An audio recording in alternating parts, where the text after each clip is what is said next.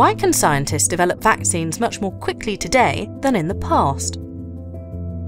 Consider a baker selling personalised cakes. The baker might wait to receive an order before starting to bake from scratch. But this process is slow. To increase efficiency, bakers can make several cakes in advance.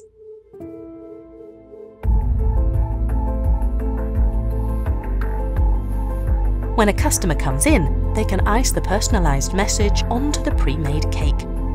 In less time, the personalised cake is ready. Similarly, today's scientists do not start inventing vaccines from scratch when a new virus comes along. After many years of research and testing, they've developed a vaccine base, like a generic cake. When a new virus emerges, they quickly adapt the vaccine to the virus, like adding messages on the cake. This new vaccine is ready for testing before being rolled out to the public.